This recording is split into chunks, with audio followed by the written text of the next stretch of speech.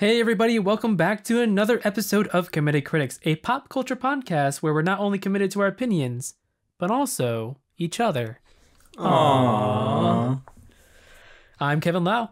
I'm Ryan Davis. And I'm Zachary Wright, and we are joined with yet another special guest star. Special guest star, who are you? Hi, I'm Matt, an old friend of theirs. It's good to be here. Hi, Matt. Long time no hear. How are you? I'm pretty good. Just surviving Christmas time, so it's been good. Yeah, this is not your first time with a podcast with us, because we have an old podcast called More Nerds Than Mics, what we did in college, and you can listen to that on youtube.com/KFM Studios. The episodes are still up there. Actually, now that I said that out loud, I should probably put those on Podbean too. Put it everywhere. It's on Spotify, everywhere. What's our topic today, Kevin? Well, you see, I'm not going to go by Kevin anymore. My cyberpunk name is just like the middle letter of my first name. So now I'm V. Zach, do you want to go by Zachary or Zach for your cyberpunk name? It's just the middle letter, one or two letters of your first name. Actually, because we're playing cyberpunk, I'm also going by V. Well, all right. Well, can you do the V voice? No, because I don't even know what voice he's doing. It's bad. I don't like it at all. He just sounds like a tough guy. You hit in the streets all the time. Like he's doing a really bad Keanu Reeves impression when Keanu Reeves is in the game. Nothing good ever survives in Night City. And especially in the PS4 base version of the game. Oh, God. Yeah, speaking of PS... Okay, let's go around and see what's everyone playing Cyberpunk 2077 on, because there's been numerous reports and bugs and glitches. So let's go around Red Robin and see, what's everyone playing on? Kevin? I am playing it on my PC, and I have a pretty decent PC setup. I think I have a Intel. I can't remember which one. It's What's like your i5 GPU? or i7. My GPU graphics card is a GeForce RTX 1070, which is one step up higher of the recommended specs that CD Projekt Red, the developers of the game, gave out. Okay. Ryan, what are you playing on? I am playing it on a PlayStation 5. Ooh. But that's backwards compatible through PS5, right? Yes. Yeah, so you're still playing the PS4 version of the game. Version. Okay. Yes. Matt, what are you playing on? I am playing it on not day one, but a base PS4. Oh, And boy. I can back up most of the claims made by many people playing it on that version. So We'll get into that in 1 second. I'll just say what I'm on. I have a 1060, 6GB NVIDIA graphics card. And I have a Ryzen 7 3700X running. So, I mean, it should be able to handle Cyberpunk, but not as well as... Yeah, you have the minimum of the recommended settings. It's still above the minimum settings. Right. So going back to Matt, so these bugs, go ahead. I know there's been lots of reports of crashing. The weird thing about my crashing is it only happens when I advance the story. Huh. And that specifically, not when the game gets to stop and go or the frame rate drops or anything like that. But it's mostly been the combat where I've seen my bugs, where enemies see me through walls. Right, yeah. I haven't really looked into too many specific bugs people have seen, but what keeps happening to me is that people keep teleporting right behind me. They just spawn behind you, yeah. Or right in front of me when I pop out of cover. Another thing with enemies is that the closest thing I can describe it is the way the vampires run in Twilight. Yeah. Oh yeah. They're doing a Neo bullet dodge, right? Yeah, exactly. That's a design choice. Some enemies are supposed to do that. That is? Mm-hmm. Yeah. Yeah. No, Yeah. That's a whole thing. But I think because on a base PS4 for you, it might look terrible. Yeah, because on mine it looks like an intentional design choice. You have the little warping effect of they leave a trail behind. Yeah, you can apparently upgrade your character to be like that, but it looks kind of. I bet it does look really bad on the base PS4. So Matt, what are your thoughts on the game so far from where you're at? Yeah, what's your quick elevator review, as they say in the biz? So I think the story's interesting. I think the dialogue's written well, but it seems like an empty husk of what other cyberpunk things do with theming and stuff like that. Like, it feels like the writers made an attempt to were like, oh, this is what cyberpunk is, but then without actually understanding some of what really makes cyberpunk. So Right. Yeah, I can definitely, having finished the game, I can definitely agree with you on that. And you're only like a couple hours in. Ryan, what's your quick review? I'm gonna be the hot take on this one. I think the game is actually pretty solid, and I think despite the bugs and glitches, it's a solid game all around. Like, I'm happy with my purchase, and yeah, I'm the hot take. I'll go into more detail about it, but I don't have many complaints. Well, you see, you're playing on a PS5 though. I know, yeah, I know it's a whole factor. Other like game journalists are saying say exactly the same thing, but they're also playing on PS5s and high-end PCs. So it's like, it sounds like that if you can actually get the game running really well, that people seem to really like it. So, more power to them, I guess. Zach, which I know you guys have problems with. Well, we'll go into details. Yeah, I don't have that many problems. Like, I get some minor bugs here and there, and I get nothing. I don't get anything game breaking or anything that looks weird. But I'll get into that in a moment. But Zach, what's your thoughts? My what's thoughts quick review? are, I wrote a whole, I think, 5-page review, and I will put that in the description for this episode on YouTube and Podbean or Spotify. But yeah, if you want to go read the review, my full thoughts, spoiler filled, because I finished it. I finished the main line. I finished most of the main character side quests that should probably be main quests, even though they're deemed side. But yeah, I think this game is a hollow shell, like Matt said. And really, it's a video game, boiled down at the end of the day. There is nothing great coming from it. There's a lot of good things and cool moments. Everything I did with Pan Am Palmer, great. I love that interaction character-wise.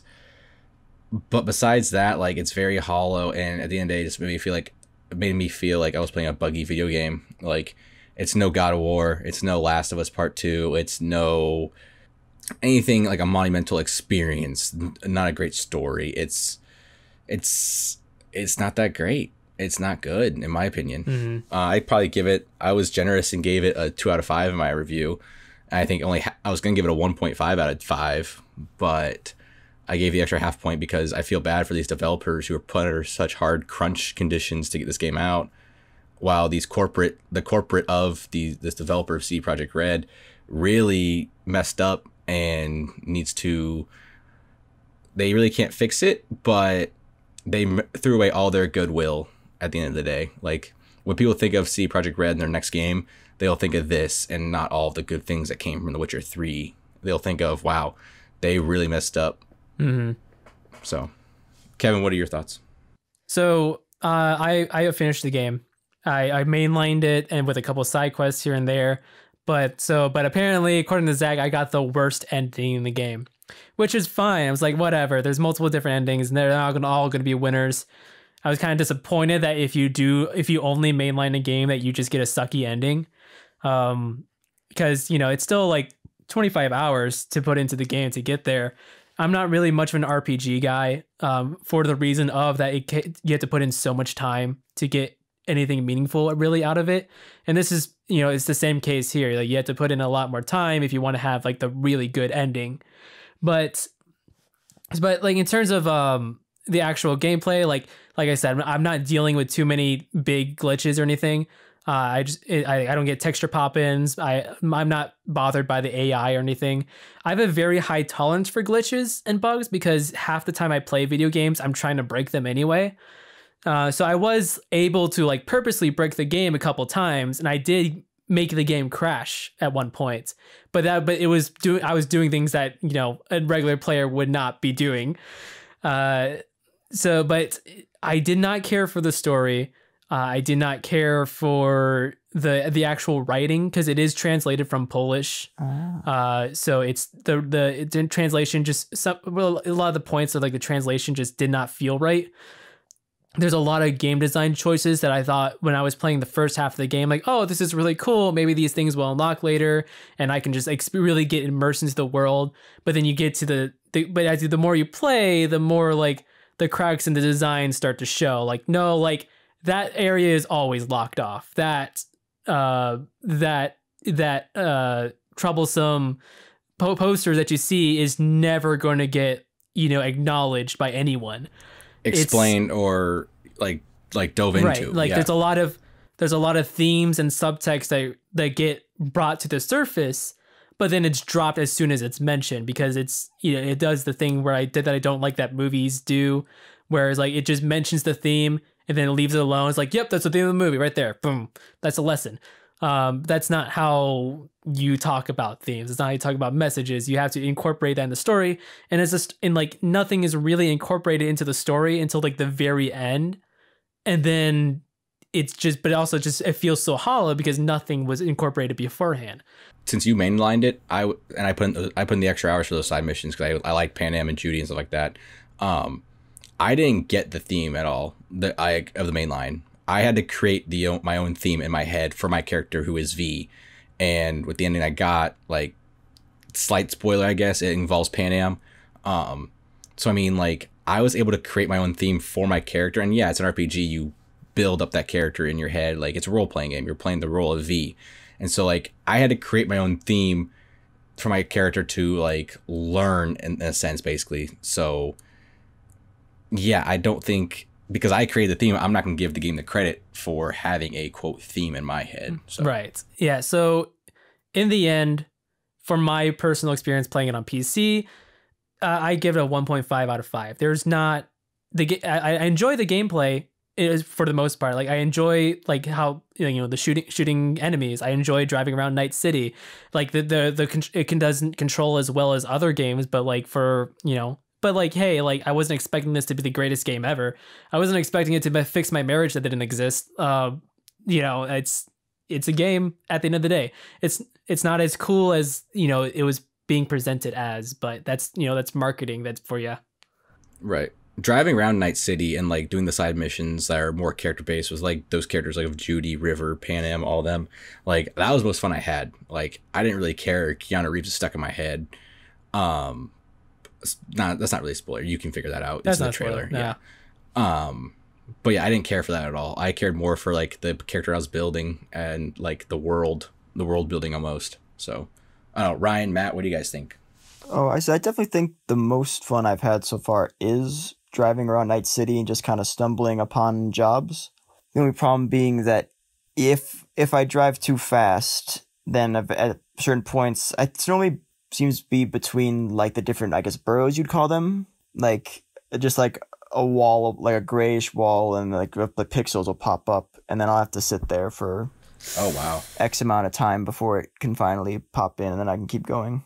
So I find myself I find myself walking a lot because I'm like, well, that way to load. So, well, you boost up your athletic stats, I guess.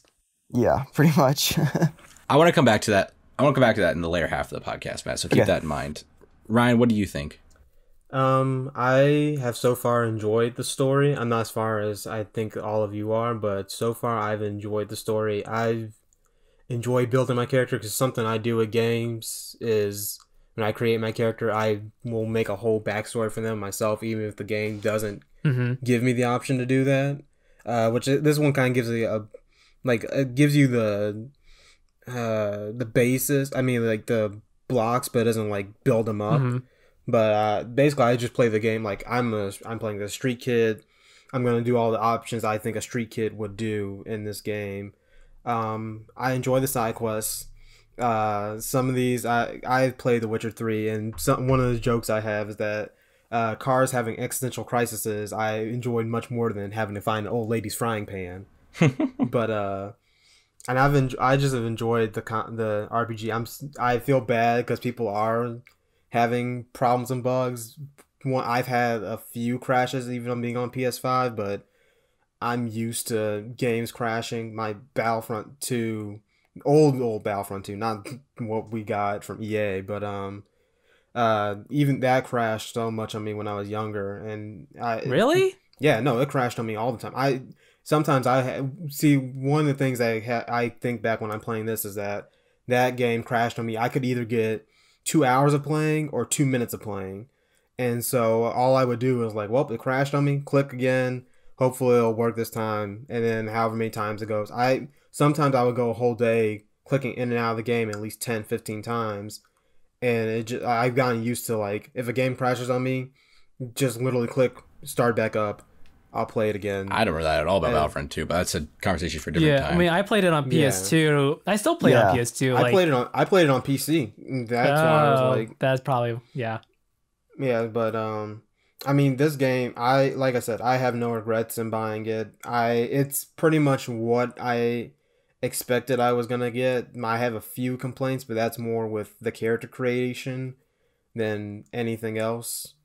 But for the most part, I'm not too upset. Right. I think like gameplay wise, there is, there's enough there for people to enjoy it. And then like I've been watching some more videos on it, and like you can really like have the gameplay really adapts to your style of how you frequently do certain things. Like I think the YouTube channel Girlfriend Reviews showed off that like, yeah, it could be like Mirror's Edge where you like literally just do parkour all over the place. Yeah, and even unlock a double jump. Because I like doing hack. I thought I was gonna be a guns person, and I ended up enjoying the hacking, and I pretty much stealth half the game. I literally thought I was gonna be guns blazing. I played guns blazing because I found, especially when I found like a talking gun that does auto headshots. It was like, yeah, I'm just gonna boost like these stats. But it does suck very much that people, Matt included, just cannot enjoy the game on the console that it was made for. Like the box says PS4 on it. A lot of the other games, like Red Dead Redemption 2. So what they do is like they have they have like the base version of the game, then they have the PS4 Pro enhanced version of the game on the same disc, and it doesn't seem like that. I think it's automatically like the PS Pro enhanced version on the game. It doesn't like backtrack at all and for the base PS4, which is really, really just bad. Like, how were they having people in PS4 Pro had problems? Oh yeah, yeah. I don't think there's even a PS4 enhanced version. Yeah, I think it's straight up a PS5 game. They just put PS4 on the. No. It's a PS4 game. That's what it is. It's just a broken PS4 game. Yeah, it's like because Ryan, you're not playing the PS5 version. You're playing the PS4 version through backwards compatibility. Like they haven't remastered it yet for the PS5 with ray tracing or anything. I'm the conspiracy theorist on that, but that's just me. Well, Ryan, here's the thing though. There are examples of console generation jumps where they released two versions and it worked perfectly on both of them. Look at Breath of the Wild. Right. Sure, the only problem I ever had on the Wii U version was that there were some frame rate drops, but the game actually worked on that just as well as it does on my Switch version. Is CD Projekt Red being shady? Find out after the break.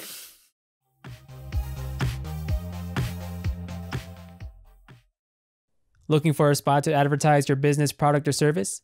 You can have a personalized ad right here on Committed Critics.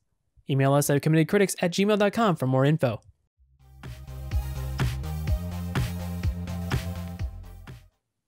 And welcome back from the break. Man, did you have like a coffee or something? Did you play some Cyberpunk 2077? Did you try to play it, but it didn't work? Well... Yeah, my file got corrupted. Yeah, that did happen. You lost like what, 2 hours of game time? Yeah. Yikes. And that's the thing that sucks. Like, this is a technical nightmare. Like, there is no like CD Projekt Red messed up. This is a shady thing. And they just keep shooting themselves in the foot every time they open their mouths and try to be like, take a chance on us. Like, no. Like, the chance was taken when people purchased the game. Like, refund my game, please. Like, yeah. Just give me $60. I don't even want the tax added on. Just give me $60. Like, we live in these trying times. I wanted to have this game as a form of escapism, but then I'm playing the game, and the stuff that truly bothered me wasn't until halfway through the game. With especially like talking a little bit on the racism of it as an Asian myself, and seeing how my race is being represented in this game. It's like, this is hurtful. Yeah. In 2020, in a role-playing game where like, why do you have these Asian characters saying this? Why is your the only good Asian character, his only motivation is honor? Like, that's it. He does it for honor. It's not like, oh, I gotta protect my family, a guy or some other real person thing. And it's just, or it's the right thing to do. Like it's not even exactly. like what, yeah. And it's like, this is like screenwriting 101. Like when you write an Asian character, that's not their motivation. Like if I turn a script in to like a show with an Asian showrunner, I'm getting kicked out. Like I'm not getting a job there. And that's just with the Asian representation. Like this black representation that just does not sit well with me at all. I'm not the person to talk about this, and I know Ryan hasn't gotten there yet. But Ugandan knuckles, man. Yeah, and I think that's the biggest thing is just like it's this. They're trying to be like this. Like on the outside, they're trying to push it as this progressive, like, oh my god, like the future is this. But when you look at it, it's very superficial. Like like I said, like you said, you're not the person to talk about like black representation, and I'm not the person to talk about any kind of representation because I'm a white cis male heterosexual man. Like I don't, but like I see these problems. Like the fact that I can choose to have my character have a huge schlong, but like my voice is tied to gender, that's very superficial. Like that's not how it should be in a like stretch of the imagination. Yeah, and so you'll get some of these like edgelords trying to be like quote unquote cool and trying to like they're just making fun of people in the LGBT and the trans community. Like that's not right at all. Yeah, and Kevin, to your point about like Asian representation, it's a game clearly so inspired by like Blade Runner or like Akira. Right. And like a Japanese cyberpunks, and they clearly show that they didn't take their time to understand the cultures that they were getting this inspiration from. 100%, 100%. Yeah, which this is a European company, so that they really like missed the mark somewhere. But like also like it feels like so. And other reviews have talked about this, and I want to touch base on it too. So it's the year 2077 in the game.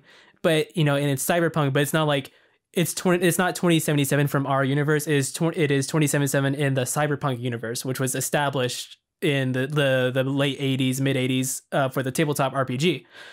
And so there are flashbacks that go back to like 2020, 2025, stuff like that. Like this is clearly not our world.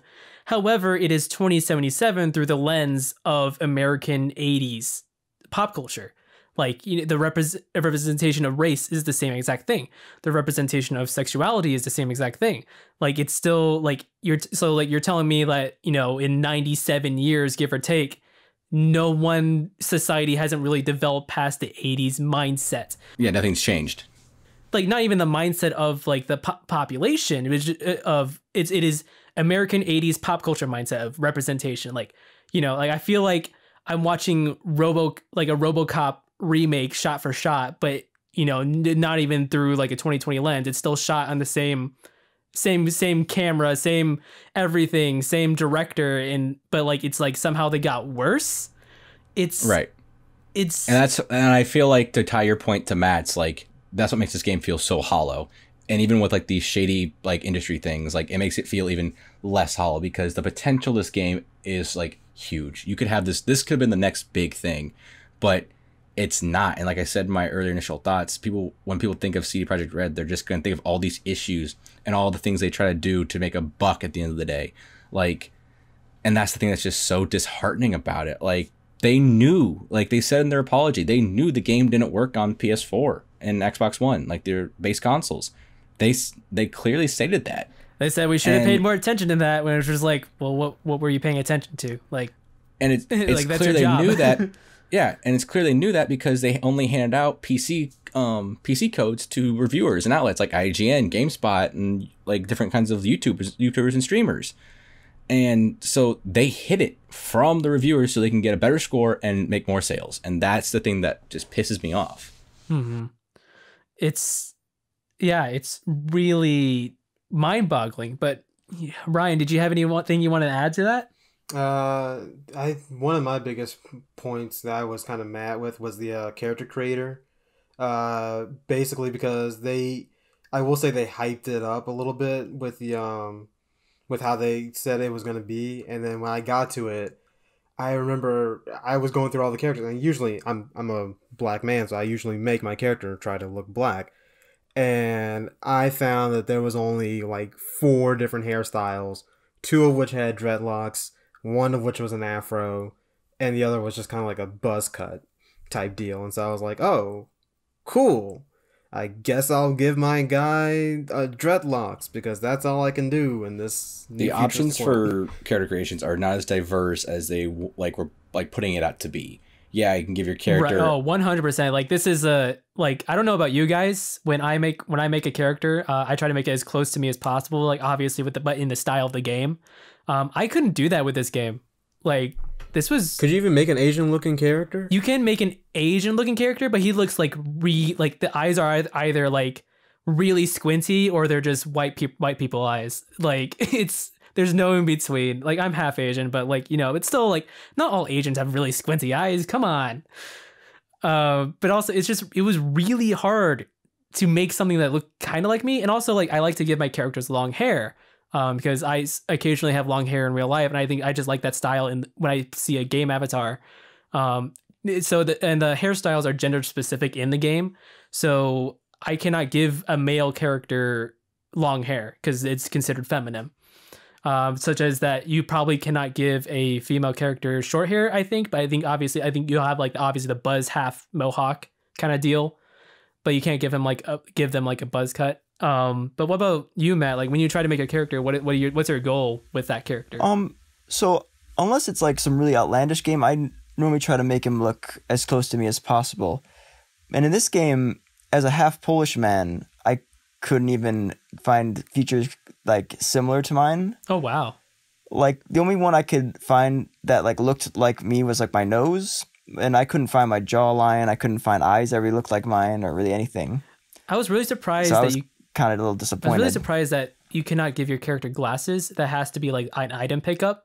But then like none of the glasses you find in the game are like actual glasses. I assume it's because you're supposed to have technically cybernetic eyes, so they're like, why do you need glasses? Yeah. But no, I get what you mean with that. Like, yeah, like I mean that's not like a real critique of it. That was just more like a surprise. So what about you, Zach? How do you try to make your character? It usually just depends. Like, I don't really play a lot of RPGs, but when I do, I try to make it look like me. But in this case, like Jordan was sitting next to me, and I didn't really I just kind of wanted to go through and play with the character creator. So we made a character together, and we made great value brand, like Walmart brand Keanu Reeves on accident, and we stuck with it. So, yeah, I mean, it wasn't anything. I didn't feel attached to like the way I looked as V because I never saw it. Like I only saw it whenever I opened up like the menu, and my schlong happened to be hanging out because my pants fell off for some reason. Like your clothes just get taken off at random points in the game for no reason. I'm like, why did I lose my pants right here? Like what happened? Is that a glitch? Because I never had that happen to me. I don't know if it was a glitch, but like I had to decide to make sure my stuff gets taken from me, and I'm like, okay, so I'm just naked right now. And so like I had to like find all the stuff, and like this was after I beat the main line, and I had to go find all my like stuff, and like the marker was just not pointing me toward it, so I was frantically searching for all of my stuff. And when I got it, it just like I had like hit like get all, and it didn't like auto put on for me. It just sat in my inventory, so I had to go through and like manually click and put everything back on and the way I wanted it. Yeah. And this happened earlier in like the first mission when you get like put like a special suit on, you don't have any of your guns because you're unarmed. So like we're doing stealth in the first mission, like I went to go pull my gun out because our stealth was broken because the game glitched, and I didn't have a gun. So I just started punching this man, and I'm like, I was getting, thank God I like realized what was happening, paused, put all my guns back on, and was able to like kill him. But it's just like, no, yeah, like it was just sitting in your inventory, but not in your weapon slots, right? Yeah, it's just these silly. That happened to me too. Yeah, these silly game design things that clearly can be fixed. Like, oh, like if the stealth is broken, auto equip. Like seriously, that's not something like that's not groundbreaking here. But that whatever.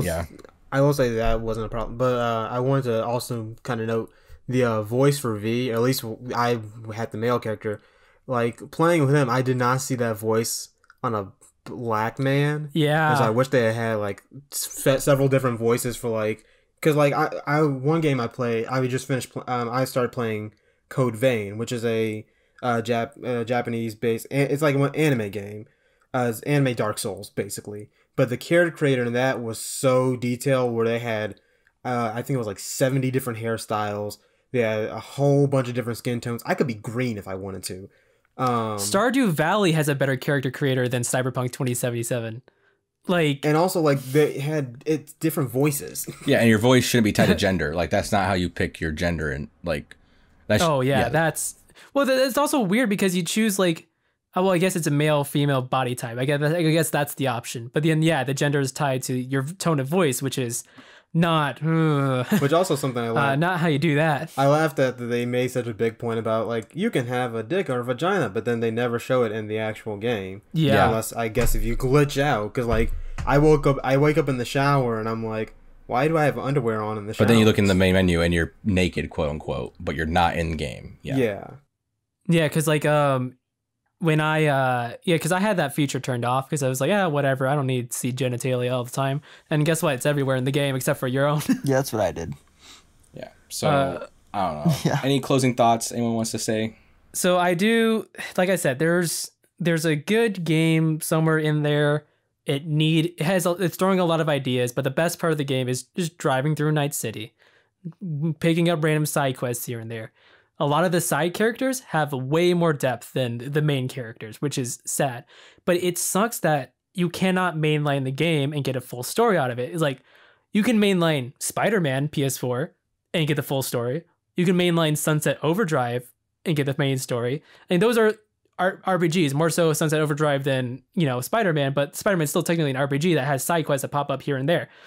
Sunset Overdrive, hundreds of side quests all over the place. You still have the main story that you get all the emotional beats for your character and develop. Cyberpunk, like a lot of the side missions should have been main missions. A lot of the major story beats are just pushed to the side and like with no sense of urgency to them. But then you actually was like, oh, well, maybe I'll do this one. I do it like, I should have been here earlier. Like, and it's not like purposely to make you feel bad. Like, oh, you should have been here earlier. It's like, the player, was like angry. They're like, why did the game not tell me to be here earlier? Like, this is stupid. But I will occasionally pop in the game every now and then, drive through Night City, see if I can, explore around a bit more. But, I'm not really big into it. Ryan, thoughts? I'm honestly probably going to play this 3 different times, all from the 3 different life paths, because at the end of the day, I enjoy the game. I've enjoyed playing Night City, and I'm going to play with each of them a different play style. So I'm like, I was like, hopefully at some point the character creator gets fixed and they add more styles to it. But like, I honestly couldn't be disappointed with my purchase. And I'll have a full review when I actually finish the main story of the game and the sides and all that stuff. Matt? Yeah, go ahead, Matt. So I think my biggest word I could say is disappointment.